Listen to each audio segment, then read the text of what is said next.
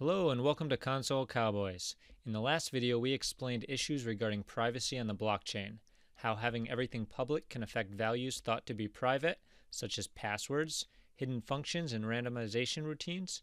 Now let's dive into exploiting a simple authorization issue on the blockchain. Last time we did our whole lab inside of Remix, and that's cool, but let's dive a little deeper this time into the blockchain rabbit hole. Let's learn how to interact with live contracts wherever they live. We will use Remix to publish our contract again, but we are not going to use Remix's JavaScript VM. Instead, we're going to run an in-memory blockchain on our local machine. Remix will publish our contracts to the in-memory blockchain, and we will exploit it from its decentralized application page by reviewing the code, importing its ABI interface, then exploiting the issue from our browser's JavaScript console. Head over to the CC Labs GitHub page and grab the zip file containing all of the code we'll need. In there is the Solidity code and also the HTML page. You can grab that there. If we open up the folder, you will see the HTML page. You'll also see a .sol file for your Solidity, and then some CSS and Node module stuff for Web3. If we open up our authorization target by opening it up in Sublime and going to Open Folder so we can see all the files on the side, first thing you'll notice is that we have our deposit function like last time. Nothing's changed. We also have a new transfer function. It takes a transfer amount and it takes a to address. It uses these values right here in order to transfer the money. It also updates the balance afterwards. We have a balance function that will return our current balance. And in the constructor, you'll notice that it's setting a bank manager to whoever actually called this originally. But there's also a bank manager which can be set with an access control function, and the function is set as public and sets it to whoever calls it. If we check where this bank manager is used, in the transfer function, it will say, hey, if the message.sender is not the bank manager, require that transfer amount is not more than 5 Ether. So what do you do if you want to transfer more than 5 Ether? Well, this function right here is a public function. So if we know it exists, we can call it, just as long as we know how to call it. And since most blockchain projects are open source, you should be able to do a little bit of source code review like we just did and notice that the function exists. So although an interface, such as this one, only shows a deposit function and a transfer funds function, how do we go about actually hacking this so that we can send as much Ether as we want? Or in any other case, bypass functionality that maybe a bank administrator would have that we wouldn't.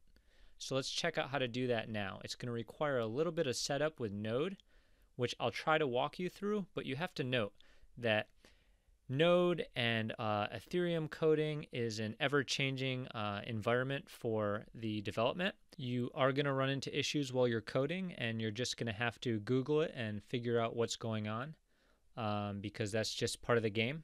So hopefully what I show you here will get you started, and then any kind of issues you run into, you should be able to figure it out with a little bit of searching and finding people with other common issues.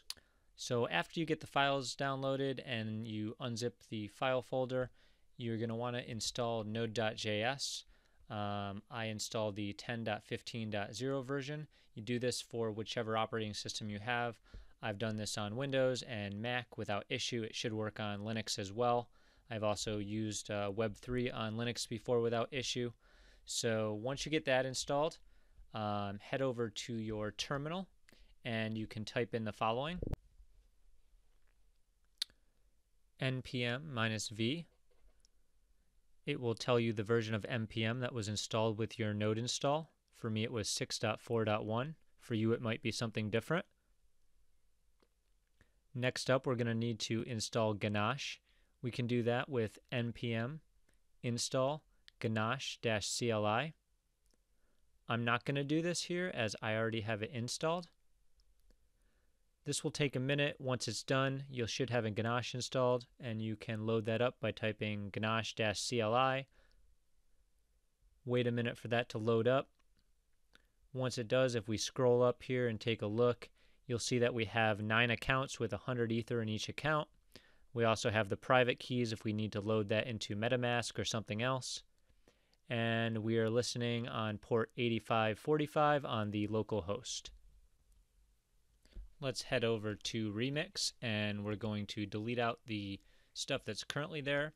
Also make sure that you're using HTTP version of Remix, not HTTPS, or else you're going to run into some issues. Right here we're going to put a target.sol, and then we're going to copy paste our code into here.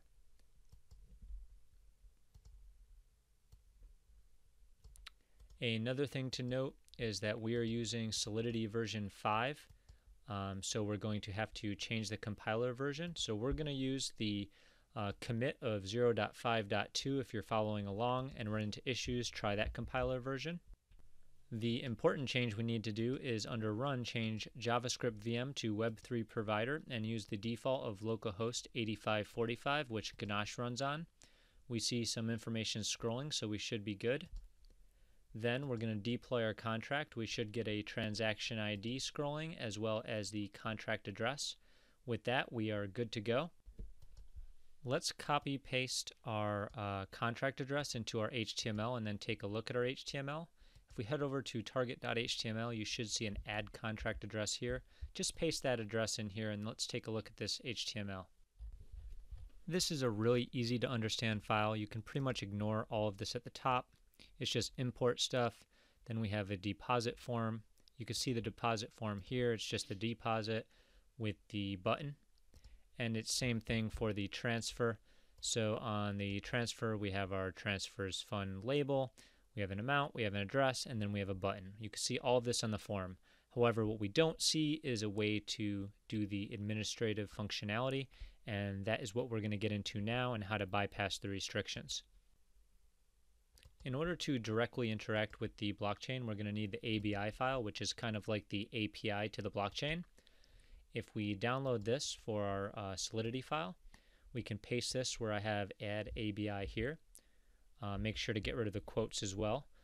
So this is basically the API to our Solidity file. So you'll see the access control and the deposit function. Below this are just the functions that already exist in order to use the forms for the get balance and the deposit and transfer. So if we save this file by hitting Control S and we refresh our page, we should now see a zero balance occur, which means that we're now connected to the blockchain and it's grabbing our balance. If we hit deposit and check out our Ganache window, we should see a transaction ID. Perfect.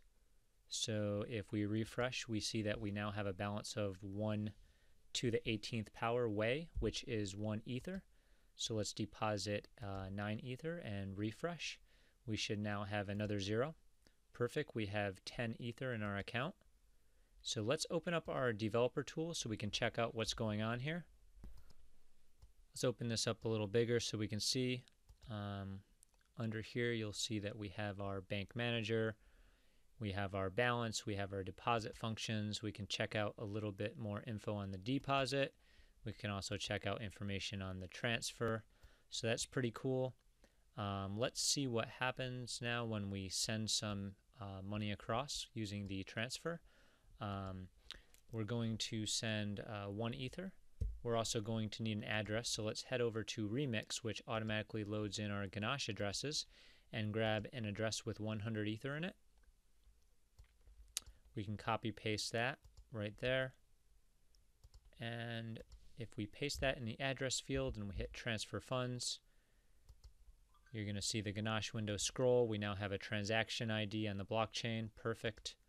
So what happens if we try to send more than 5 ether, so 6, and we have an error? So this is where our authorization comes in.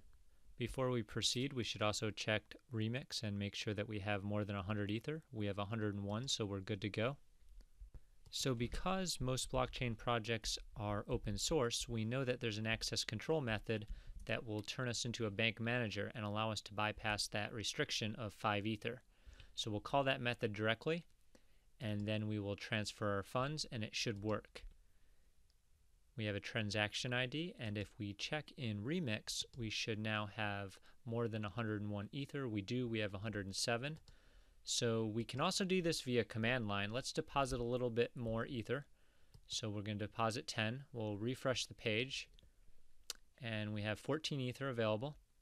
So on the command line, we can actually use a call directly with transfer, and we can do this. So we go bank, transfer, and then we're going to use a function called two-way. What two-way does is it will convert to Ether, so we don't have to type out 18 zeros. So we go web3 two-way,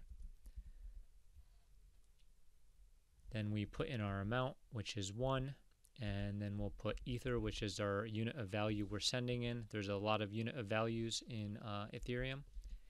And then now we're going to need our address that we're sending it to. We'll send it to the same address as before. We'll need that in quotes, and we'll need our last parenthesis, and we should be good. You'll see a transaction ID. Perfect. If we check remix, we should update here. Perfect. It shows that we have 108 now. Okay, awesome. So as you can see, with access to the ABI file and access to the source code, an attacker can directly call unsecured functions and bypass restrictions. These ABI files and source code files are often available due to the open source nature of blockchain projects, and hard to update when there are issues due to the immutability of the blockchain. Now, I know this was a lot of information thrown at you. Take a little time, digest it, go through the labs a few times, play with the functions in Remix, look at the simple code and how to call the functions within the HTML, and understand how we bypass restrictions due to the public nature of the blockchain. Now, I hope you learned something today. If you did, please hit the like button, it really helps, and subscribe to the channel if you already haven't and you want to be updated of new videos.